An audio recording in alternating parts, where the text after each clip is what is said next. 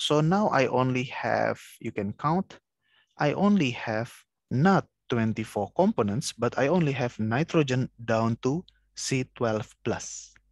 Okay, it's my new model, my new fluid, which I call lump fluid, for example. Okay, and of course we need to match this new fluid, the lump fluid, with the data. Okay, we will do matching again. And we can do that using this one, matching. Okay, of course, we will try to match the model with the data. Okay, here I want to match for the control components. I want to match the molar fraction. I want to match the oil viscosity. I want to match the oil density, critical point, molar fraction of gas, gas viscosity, and gas density. Okay, I want to match all these parameters because they are very, very important for me. Okay. And yeah, I will do the matching. You can use differential evolution, simplex method, particle swarm optimization, which I will use now. Maximum iterations 10,000. You can stop on slow improvement. Yeah. So if the matching showed slow improvement, then you can stop the iteration to make the iteration faster.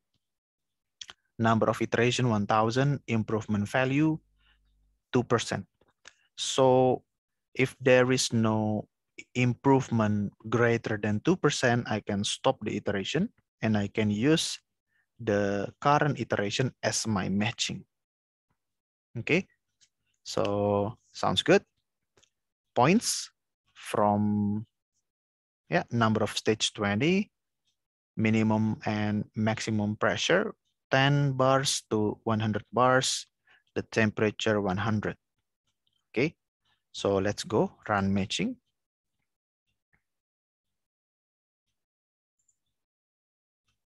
Yeah, again, we want to create new lump variant that has to be matched. So let's go to see the quality control. Okay. This one, molar fraction should be exactly the same before and after. Molar fraction also the same. So how can I tell they are the same? Because you cannot see the brown line.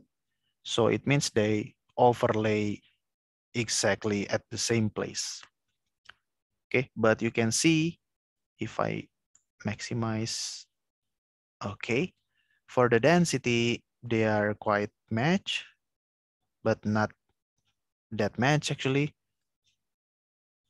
Okay, it will be based on your computer, of course. Okay, based on your current matching, which will be different from one computer to other computer. Okay, so this is the current quality control that I have. I can accept it, or I can also I can rerun the matching. Okay, fingerprint plot. Okay, so the fingerprint plot show the molar fraction versus the molecular weight. So it's okay. Grading test, not now. So again, you can decide whether you want to do rematching or you can accept it. For example, we want to do rematching. Okay, quality control. Can I do that? Close first. Okay.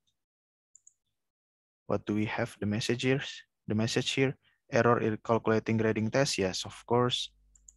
Again, we can go back to this one, lumping, matching. Let's say stop on show slow improvement. Improvement, let's say 1%. Okay, run matching. Okay. Okay, now I think it's better. Yeah, okay. So you know what I mean. So we must try to achieve matching. So I think, yeah, we can accept this matching. I can go back to this one, to the components. And you can use this one, click this one, add variant. I will move it a little bit, add variant. Now I want to use this lumping variant. Okay, I want to accept the matching. I'm quite satisfied with that. And I want to call it, because I do lumping for the light oil, I will call it lumping matching variant for light. Click OK. OK. Okay, so now I have lumping matching variant for the light condensate. Okay, and I will rename it as light. Okay, so yeah, I will conclude later. Now I go to heavy, the match one, the heavy one, and I will do the same operation. I want to do matching, lumping, sorry. Okay, so for this one, I will not do manual lumping, but I will use this operation, which is very good, auto lumping.